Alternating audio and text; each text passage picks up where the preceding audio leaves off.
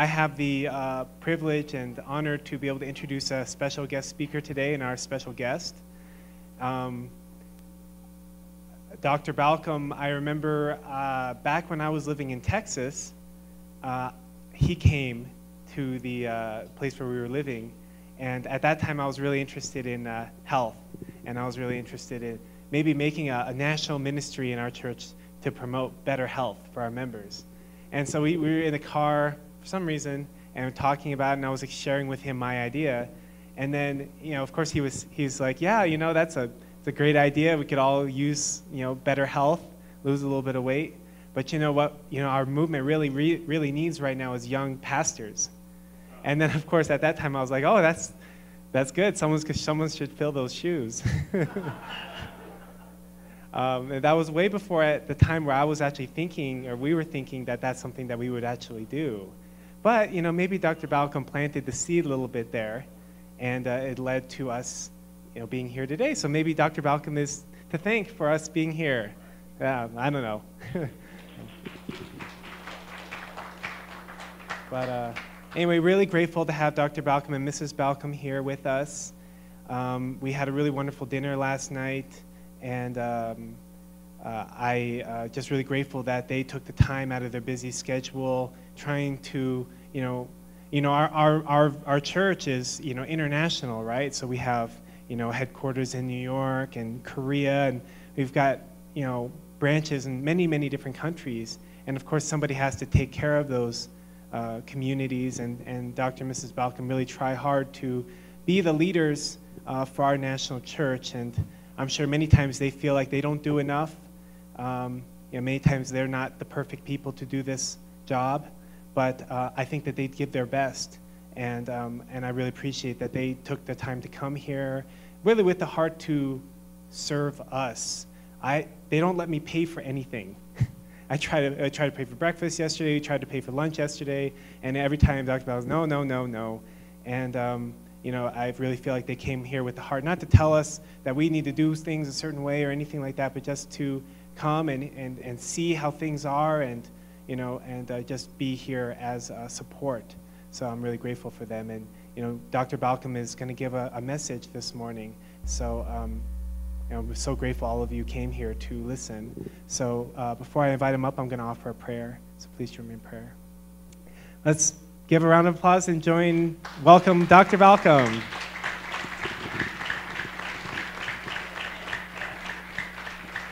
And Mrs. Balcomb. Thank you, Michael.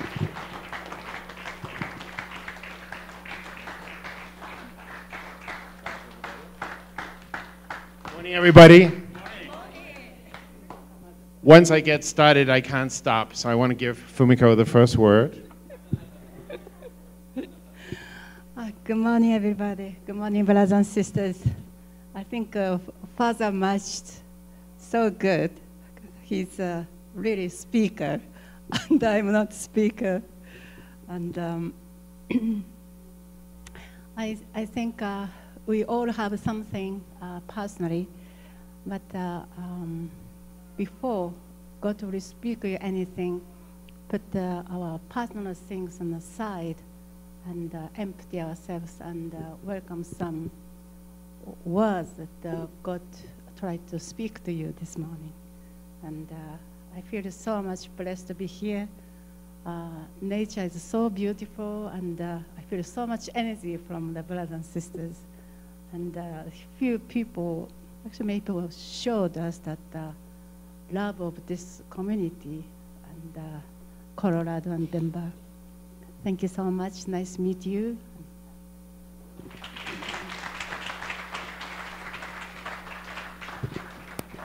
Thank you. Well, everyone's sitting so far towards the back. I change my shirt every month, whether it needs it or not. So I want to encourage you to come and sit a little, at least that back row hiding out there. The Fleischer pew is right at the back. And Fleischers, please come here near the front. I have need of your things. So, morning everybody. Bonjour tous les francophones. Merci bien pour votre travail. C'est pas difficile. Bonjour. I'd like to share two stories with you today. One of them is one you've heard many times, and it's about Jesus, I think. And the second one is one you may not have heard so often, which is about our true Father. And if you can remember these two stories, then my sermon will have been effective. Now, I used to let communities book my flight out of town, but when they realized how long I liked to speak, they would book that flight earlier and earlier, you know, from 4 o'clock to 2 o'clock to 12 o'clock, and pretty soon there was no time to even give the service. So don't worry, I promise not to go on longer than 3 hours or even 30 minutes. If you have a Bible in front of you in the pew, I'd like you to take it out and turn it, if you would, to the book of Matthew, chapter 14. And reading from verse 22. By the way, if you think you're pretty good at reading the Bible and you have one in front of you and you'd like to help me with this reading, could you stand up? You've got a Bible in front of you. You know how to read. Okay, Shirley's up. That's one. Who else? Need at least 3 people. Okay, yep, please stand up. Alice? And who else? Chapter 14 and verse 22. Joe, you're going to stand up and do the honors here? All right, we need 1 more, 2 more. All right. Okay, so I'm going to point to you. So we're going to read the story of Jesus walks on the water, and we're going to start on this side with number 24, because that's closest to Matthew 22. So read like 2 verses, and I'll tell you when to stop. Everyone else, pay close attention. Yeah, immediately.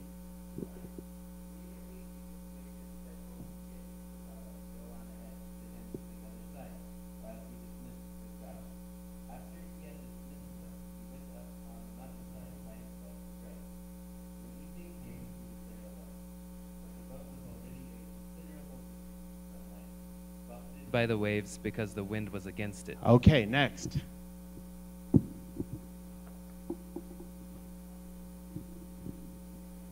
During the 4th watch of the 25. During the 4th watch of the night, Jesus went out to them, walking on the lake. When the disciples saw him walking in the lake, they were terrified. "It's a ghost," they said, and cried out in fear. But Jesus immediately said to them, "Take courage. It is I. Don't be afraid." Shirley? "Lord, if it's you," Peter replied, "tell me to come to you on the water." "Come," he said. Then Peter got down out of the boat, walked on the water, and came toward Jesus. But when he saw the wind, he was afraid and beginning to sink, cried out, "Lord, save me." Okay, next.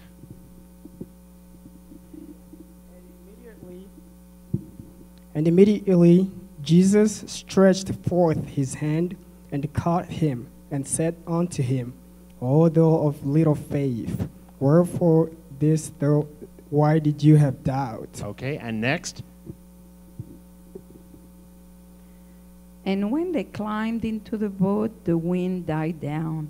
Then those who were in the boat worshiped him, saying, "Truly you are the Son of God." All right, thank you. Let's give a hand to all of our readers.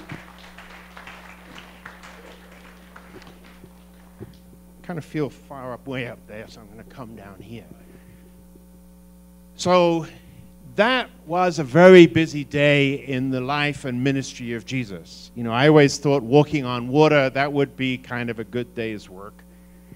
But it turned out that that particular day was one of the most longest and grueling in Jesus' ministry. It began that morning with the feeding of the 5,000, another very well-known story of Jesus' life and ministry.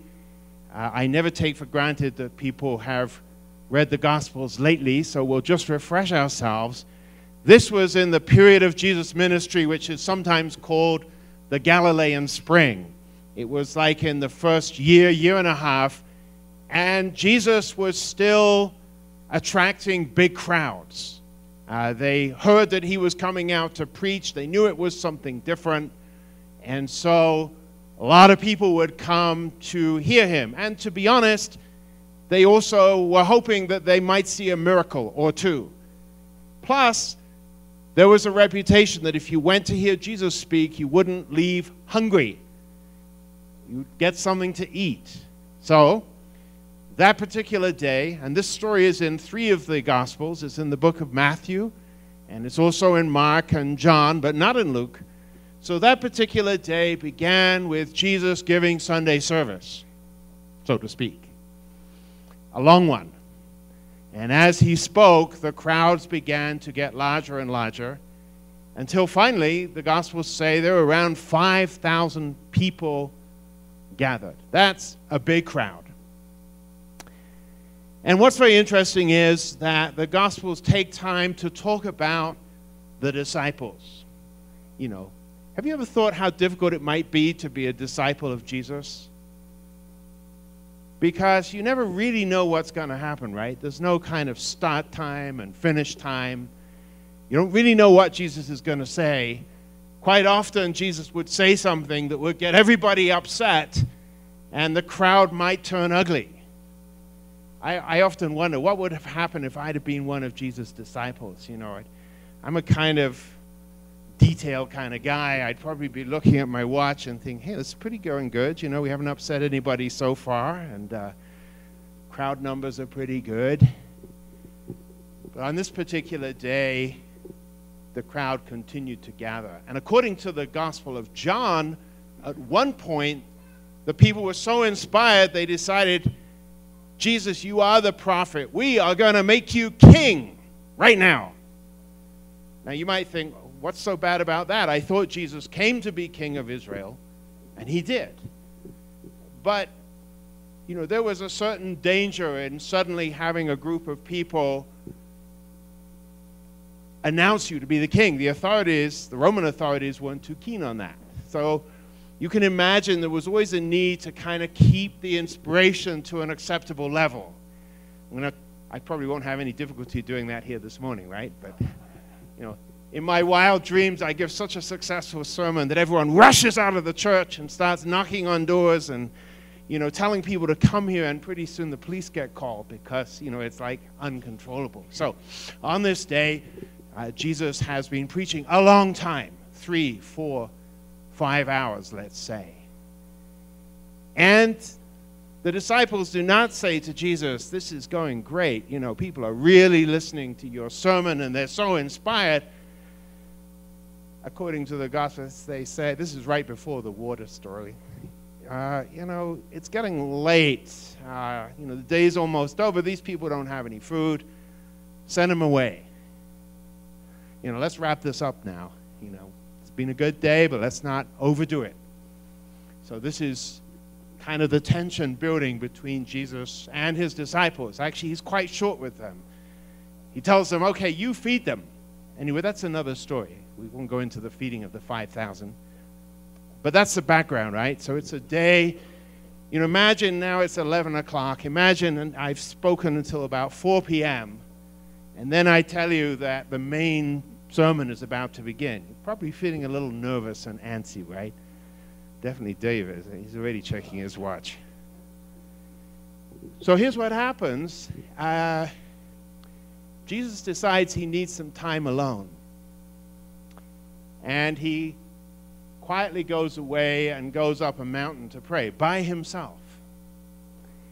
And sends the disciples on across the Sea of Galilee to go back home, to Capernaum, where they lived at the time. Anyone here actually had a chance to sail on the Sea of Galilee? A few. It's not so big. It's a few miles across, but you can always see the other shore. And that's when this story takes place. And I think we need some live action to show how it must have been. So I need 12 volunteers to be the disciples of Jesus. These 4 ladies here, the 3, where's number 4 gone? Okay, you've volunteered. Please come up on the stage. Who else thinks they can do a credible job of looking terrified in a storm? Any age is welcome. You just have to not be shy. Okay, come on up. How about you young fellows here? Do you think you could be terrified in a storm? Okay, come up on the stage here. Stand near the front. How many have we got? Count these disciples. 1, 2, 3, 4, 5. Okay, 6. No volunteers? 7, 8. Okay. Yeah, it was hard for Jesus to get disciples too. How about a jury row volunteer? Yeah, there you go. Okay. Yeah, you can be a volunteer. Okay. Okay. Only 12. How many have we got? 1, 2, 3, 4, 5. Okay. Actually, we need 11 because I'm going to be Peter. Is there 12 already? No. I have need of you. Come over here. He is going to be Jesus. I knew I put this shirt on. A pretty poor representation, I know, but you have to work with what you've got. So, Jesus, if you would stand over here, just a moment, please. Okay. Now, you guys, you have work to do as well. You are going to be the storm and the waves. So I need you to do some... And you guys have to look terrified, remember? Okay, let's see how this goes. Okay, storm and waves. Terrified. Come on, more storm and waves. Come on, this is pathetic. Terrified, terrified. Terrified. All right. Okay. Not only terrified, but irritated as well. You're probably thinking yourselves, why are we out on this boat in the middle of the night? I mean, this is Colorado, right? Did you ever go out driving and the weather turned bad on you in the mountains? You probably did, right? And did you ever get to the point where you feel, you know, this might not actually work out so well? You know, I might be stuck here for days. So that's how the disciples are feeling, right? They've had this long day. They could have just stayed where they were, but they got on the boat. It's far out at sea, and there's a storm. Storm? And they're terrified. And suddenly, they see a guy walking on the water, and they get even more frightened. It's a ghost. More storm. Okay, stop there, Jesus. That's good. And suddenly, to make matters really worse, the captain, that's me, Peter, decides to call out. You know, usually if you see a ghost, you don't want to be drawing attention to yourself, right? So I say, who is it? It's Jesus.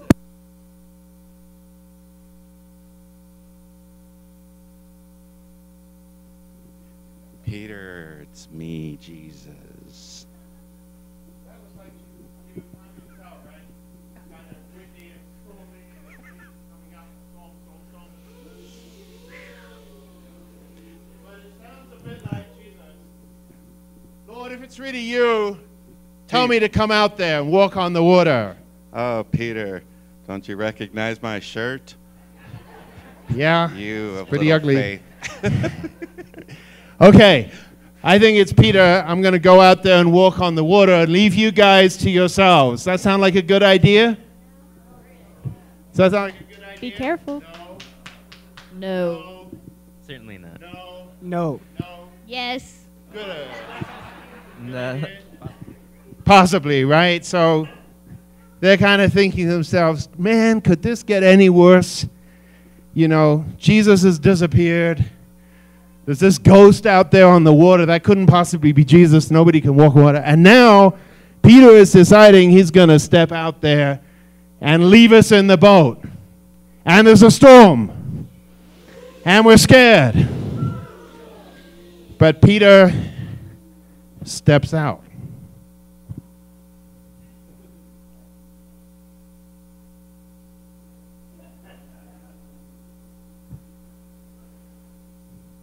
Pretty surprising, right?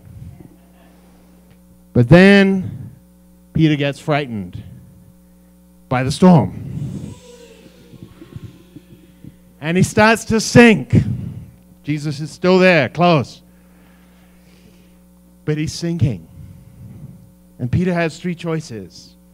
One choice is to get back on the boat with these guys who are frightened and also angry with me and complaining, that idiot. Or maybe I can swim. You know, I'm a pretty good swimmer. I was a fisherman. I can tread water. But, you know, if you tread water in a storm, usually you have about 10 or 15 minutes and you're gone. Or my third choice, I can do what Peter did. And he called out the world's shortest prayer, Lord, save me. And? Peter, you haven't been going to the gym. Well, that was one thing he said. He actually said, you of little faith. Oh, ye of little faith. Why did you doubt? Why did you doubt? Look And at me. he took him back in the boat, and the storm went down. Okay, at least you laughed. More time in the gym. Okay, let's give a round of applause to the disciples and Jesus. You may depart. Okay.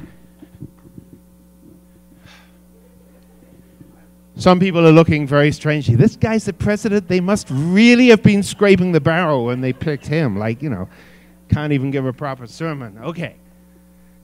I did actually go to seminary.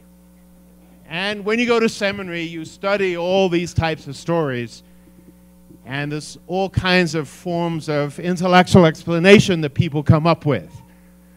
And all of what I'm about to tell you is true. So one explanation, actually advanced by Albert Schweitzer, the great hero who worked to cure leprosy, was that Jesus was not actually walking on the water at all, but he was walking on the shore. And the disciples were closer to the shore than they thought they were, so Jesus not really walking on the water, he's walking on the shore. On a scale of 0, totally lame, to 10, brilliant, how would you rate that explanation? It's kind of down in the totally lame, right? Then there's another group who think that actually Jesus was walking in the surf, you know, kind of like Rick Warren, purpose-driven church. He's out there in the surf. Also pretty lame. Again, perfectly true. People who went to school for many years came up with this explanation. And another explanation is Jesus was walking on a thin sheet of ice, floating on the Sea of Galilee. Well, if you've been to Israel, you'll know that ice on the Sea of Galilee, that's not really that likely. It's pretty warm. It's not totally impossible, but you can imagine. And then there's another group that think it wasn't really Jesus at all, but he was like an Indian mystic projecting an image of himself out there on the ocean. And there are many things like that. But what I want to ask you the question this morning is, what is this story really about? Anyway, what's it really about? Is it really about Jesus at all? What do you think? It's about faith, yes. So is it really about Jesus? In a way, but I don't think Jesus is the main character in this story, right? I mean, Jesus did lots of miracles in the Bible. They're detailed and cataloged.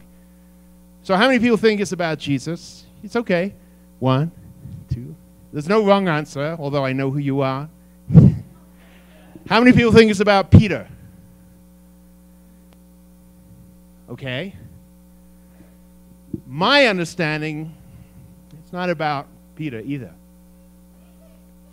It's about those guys in the boat, stuck in the middle position. They love Jesus. They followed him. But when it gets down to really a time of difficulty and danger, they're not actually sure what to do anymore. Peter, at least, knew what to do. I mean, if the story has any truth in it or not, I don't know. but I do know I've always thought I would like to be like Peter, wouldn't you? Wouldn't you like to be the one, Roger, who said, if it's me, call me out there, and he walks. Even if you sink, it's a great story. But I don't think this story is about Peter either. I think it's about the people muttering and complaining on the boat. Jesus and Peter, we'll call them the water walkers. And those guys are the boat talkers, the ones who sit back and talk, but they don't walk. They don't have it in them to get out and really take the walk of faith. And that's actually 11 out of 12. It's not like 50-50, you know, some people have it and others don't. In reality, most of us, I think, and I'll count myself in this group, even though right now I'm walking on the water right here. My big challenge is, am I ready to step out and walk in faith, even though things, honestly speaking, sometimes don't look too good? I mean, after all, for the disciples, they relied on Jesus a lot. He called the shots. He set the agenda. He told them when they were going to this city or that city. He worked miracles. He always had something to say. They never saw Jesus defeated in an argument or at a loss for words. Never saw him defeated by the situation. He was amazing. But what they perhaps didn't realize is that his hope was that they would become amazing too, that they would have the same measure of faith and belief that Jesus had. You know, there's two understandings of what it means to be a Messiah. One is the Messiah is unique. Nobody else like him ever. He's one of a kind. And God sends the Messiah to save the rest of the world from sin and death. And that's true. But it's not the divine principle understanding of what a Messiah is. In our understanding, the Messiah is a model. He's an example for every man and every woman too to become just like. The Messiah comes as the first among many, the one who shows what God expects and believes we can do.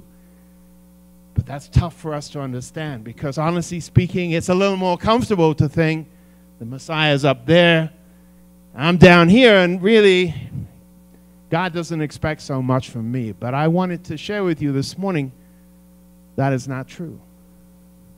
God expects from each of us, everyone here in the audience, old, young, man, woman, to be a Messiah. That's why True Father, when he came to give us his last will and testament, told us you are tribal messiahs. If you're not familiar with that term, it simply means that God is anointing you to go and save people in your own family, your own tribe, your neighborhood, the people you work with. And some people say, well, that's kind of conditional, but I'm not really a tribal messiah unless I do X, Y, Z, you know, and this and that. But that's also not the right understanding. You already are, in God's eyes, equipped to be a Messiah, a person who can save. Why? Because God has trusted you with his tremendous truth of the principle. God has already told you about the life and mission of true parents. Or you're here right now to learn about it. In God's eyes, we already have that qualification, but we don't recognize it. We don't use it. We keep thinking there's something else to come, but we already have it. Of course, I'm not suggesting that it's okay to just relax and think, okay, I've done it already. No, that's not my point. My point is we have enough to start that walk. We don't need to stay on the boat wondering if there's something else or something new or some other message. No. We're already on the boat. It's time to get off and start walking in the confidence that God will guide us and help us to build his kingdom. Yeah, our movement is very small. This church is pretty small. Denver's pretty big, right? A few million people, something like that. So if God's plan is simply to wait for everyone here to start feeling ready and capable, we got a long way ahead of us. But I think God's plan is already, right now, today, you have enough to get started. And that what we need to do is pluck up the faith and the courage to get off the boat and start walking. Now, it's difficult if it's just one person, right? For Peter, imagine how it might have been if all the disciples had said, yeah, we believe in Jesus. What if they'd all got off the boat together and made the same commitment to start walking the walk? I think that things might have turned out a lot differently. I don't think Jesus would have been saying, you have little faith. I think he would have been overwhelmed with pleasure, with encouragement, with gratitude. Wow, look at that. All of them are ready, even to risk death, to follow my example. But there was only one, and he gave up. I think he wouldn't have given up if the other 11 had backed him up. So I want to ask for you. I mean, maybe in a church here we have Michael. He might be our Peter or Jesus. And I know he's trying his best to step out in faith every day. But it's tough. Not easy to be a pastor, actually. So what about the rest of us? Are we going to be water walkers or boat talkers? You know, it's an important decision. Actually, the future of our movement in Denver depends on your choice. Of course, I said the same thing in Dallas a couple of weeks ago and so forth. But it's true everywhere. It's the regular people, the regular members, you, who will make the choice that decides whether or not this vision of true parents, this task, is going to be fulfilled or not. It's really up to us. So one more thing I want to share with you. I promised to tell you a story of true parents. And that question is, you may think, I think because I thought, you know, you've forgotten something. I'm just an ordinary guy or girl. I'm not so special. I wasn't called specially by God. Actually, that's not true. You were. But you might think that way. And I know when I look inside my heart and mind that I'm not ready yet. So call me again when I'm ready. That's one point of view. The other is, I'll be ready by action. I'm going to start now, and my commitment, my faith is going to help me to be ready and prepared. So let me ask you, for Father himself, right up there, you know, when he received his commission from Jesus, do you think that in the very next day he felt ready to go out and do it? No, right? I did. I was so stupid. I thought, wow, you know, if you have an encounter with Jesus and he tells you you are his successor, what more do you need? You know, surely you're ready to go. That was a pretty shallow understanding. And then I thought, well, okay, but surely, you know, Father and Jesus, they just had daily communication, and before long, maybe a week or two, they were tight and everything was good to go. But I've been reading again something of what Father said about his experiences after he met Jesus. If you haven't heard about the story of Reverend Moon meeting Jesus yet, it's a great story. You should follow up on it. Turns out that there were many more days where the whole thing seemed like just a dream. There were many days when Father Moon thought he understood something from God, and then he realized he was totally wrong, utterly wrong. In fact, he says, it took 8.5 years, 8.5 years to even begin to feel he was on the right track. If you look in the back of the room there, there's a divine principle, just one. I think it has. Gilo, could you just check how many pages there are in the divine principle for me?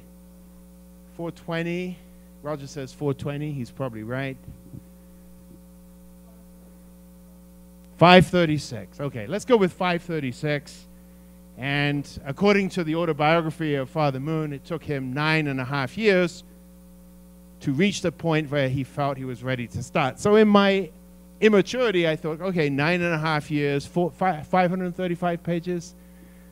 That's like 50 pages a year, right?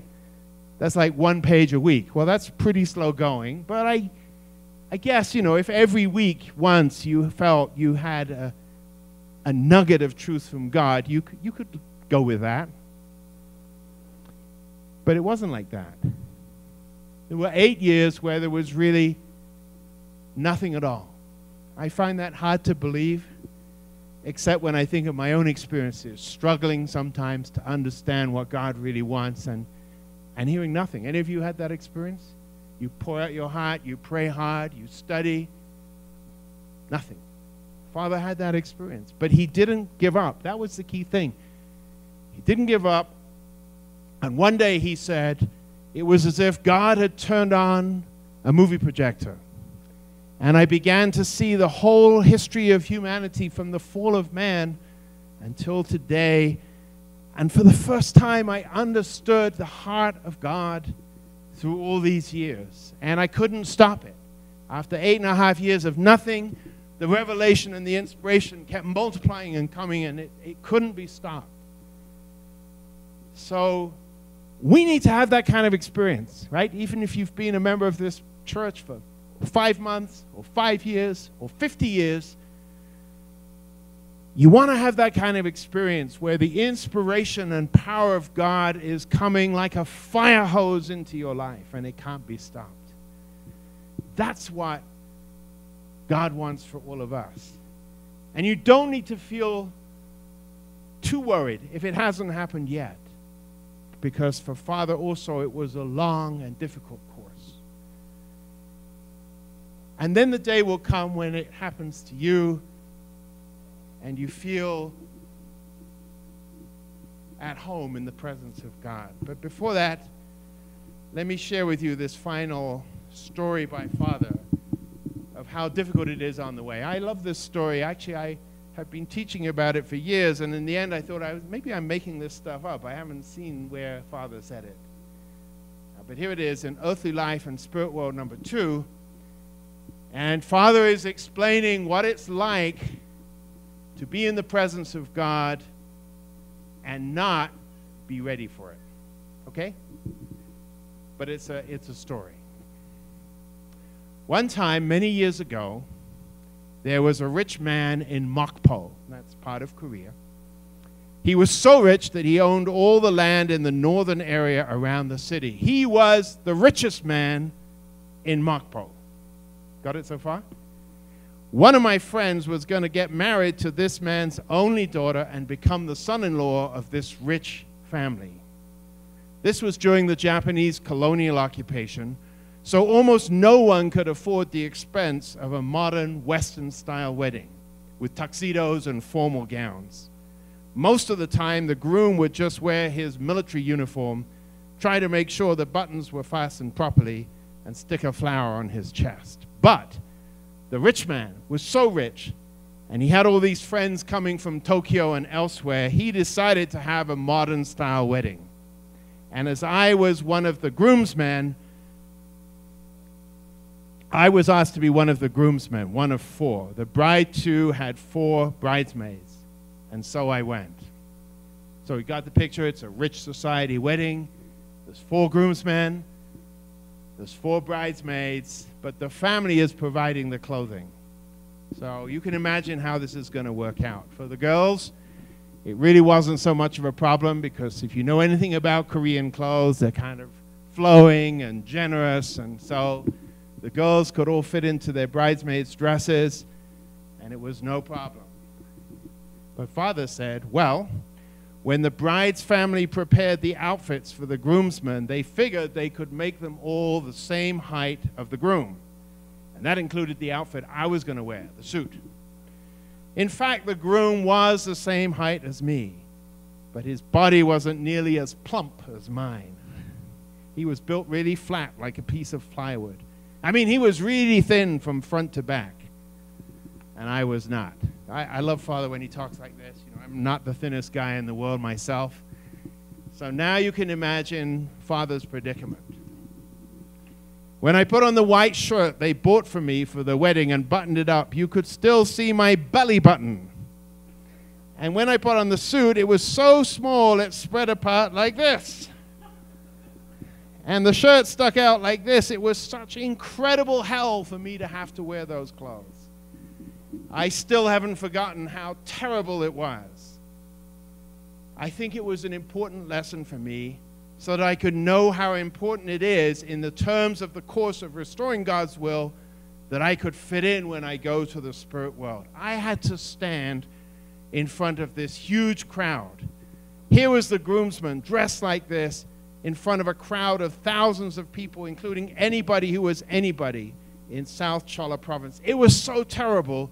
I still want to cry out whenever I think about it. I would much rather have found a rat hole somewhere so that I could crawl into. It was all I could stay to do there in my place and endure. And Father went on. You know, it's a wedding, so pretty soon out came the food. But he was so tight and trussed up in this suit and shirt that he couldn't eat a bite. It was already like the maximum situation. And then it came time for dancing. Dancing, you kidding? The whole thing. But there he was. It was the event that everybody wanted to be at. To score an invitation to that wedding was the most valuable thing. But Father wasn't ready. He was dressed in a way that was so uncomfortable. And when he thought about it afterwards, he thought, that must be what it's like if you're invited to go and live with God in heaven and you're not ready. You'll be trussed up, can't move, uncomfortable, and there'll be nothing more that you want to do than to run away. I don't want that for you. I don't want it for me. The point is, how do we get ready? How do we get ready so that we can live in comfort in the presence of God? That's what it's all about, right? From the very beginning, all God ever wanted was to live with his children in comfort. So the clothes fit, and you don't feel you want to crawl into a rat hole and die. So Father had that experience himself. I mention it to you because I'm giving you a big challenge today, I hope. And that challenge is to believe you already have what it takes to be a Messiah, a difference maker, a change maker here in the city of Denver. There are enough people in this room this morning to transform this city, more than enough. But is there enough faith? Is there enough confidence that if we work together, we can get this job done? If you let Michael be the only one walking out on the water, for sure he's going to sink. But if you can back him up and walk with him and really commit to what it might take to change this city, the victory is already won.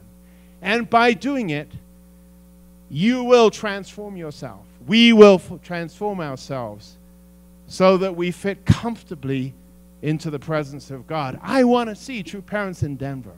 I want to see this city being the holy seat of God, the place where God feels comfortable to live in every family, in every community. I really believe it's in our hands. Yeah, I know that our movement is not the biggest, but God told me it's big enough if your faith is big enough.